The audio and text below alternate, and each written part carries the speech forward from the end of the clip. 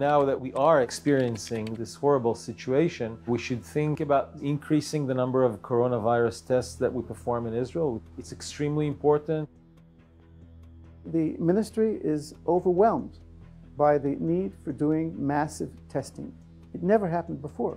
Stepping in and helping the national effort, I think that the Weizmann Institute is probably the best equipped. The INCPM is really the most advanced analysis facility in Israel. One of the best places where this can be done in Israel, because we have the right machines and the right people.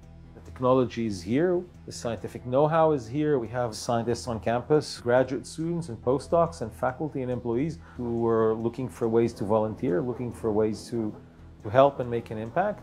Even though you have to take into consideration there's a risk involved, because this is working with live viruses in the middle of a plague. Still, people would step up to the challenge. It's part of their daily research work, so they're highly trained, they're highly experienced, they understand the science behind this test.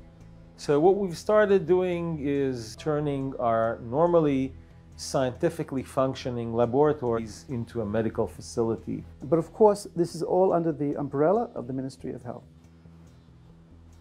So the facility that we put together right now will be able to perform at its fullest capacity roughly 4,000 coronavirus tests per day. That's more than the number of coronavirus tests which are currently being carried out nationwide in Israel. It's extremely important. It would have a huge effect both on the ability of Israel to prevent the virus from proliferating through the population, as well as taking more knowledge-based decisions by the country leadership. We're in a national crisis. People are getting that disease and we need to stop that. And anything that we can do to help is something that we eagerly volunteer to.